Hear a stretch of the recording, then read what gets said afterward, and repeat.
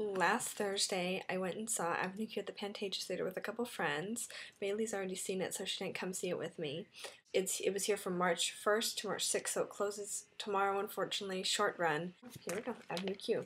So it opened on Broadway in 2003, and in 2004 it won 3 Tony Awards, including Best Musical, Best Book of a Musical, and Best Original Score. And it's still on Broadway, and that's making it one of the longest running shows in Broadway history. So basically, it's like a must-see show. I went into the show already knowing the music and already loving the music, but once you see everything being put together, it's really magical and great. It's just a really relaxed and funny show that everyone can enjoy. One thing I really liked about the show was how they incorporated visuals into it. They had 2 TV screens on each side of the stage, and the cast members would sometimes interact and look at it, and the TVs would have little videos that were their versions of Sesame Street, which was just really funny. And I always think that, adding that extra component, that extra visual always makes a huge difference in shows, and it just makes it more interaction. I think it's great. Another thing I really liked was the message the show left me with. And I mean, the way I took it, at least, I took it as life can suck, but you need to get used to it, and you have to trust that it's going to get better.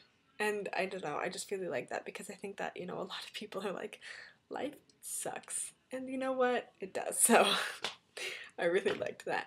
The cast was great. It was just really amazing to see people acting and singing in different Muppet voices, totally different characters, different Muppets, one person playing 2 different Muppets, and how they can go from singing the sweet innocent person to a slut.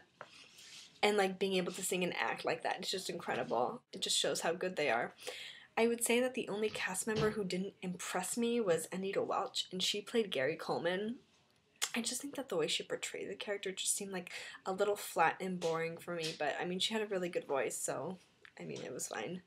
The 2 people that did actually stand out to me the most were Ashley Eileen Bucknam, who played Kate Monster and Lucy the Slut, and Michael Licio Jr., who played Nicky and Trucky the Monster in One of the Bears.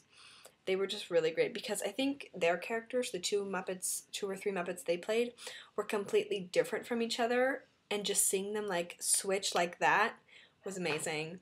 But I mean, like I said, everyone was great. Unfortunately, like I said, it had a short run. It's leaving tomorrow, but I'll post the tour website below so you can see if it's going to be at a theater near you. And next, Bailey and I are going to be seeing Beauty and the Beast, which is also at the Pantages. It's going to be there from March 9th to 26th. Alright, that is all. Goodbye.